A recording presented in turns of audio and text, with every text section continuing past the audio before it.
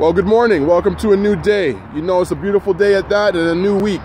Today I want to talk about language. Why is it important to talk about language, ladies and gentlemen? Well, let's look at it this way. How you speak about yourself, how you speak about others, and how you carry yourself through language is so important because it's a reflection of how you feel on the inside about yourself. It's also a reflection of your character and integrity.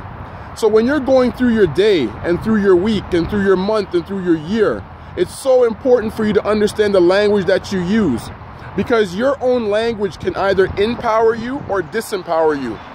And you are the only person who can determine that.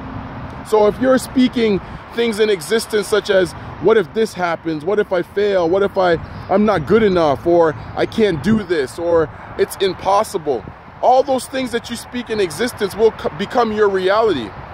But if you're able to look at yourself and say, I have confidence, I have self-esteem, I have purpose, I have meaning, I have value, I am significant.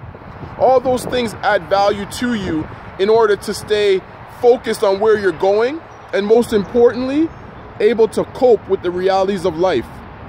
So during this day, this week, this month, and this year, be aware of the language you use, because truthfully, it all starts with you. Have a great day.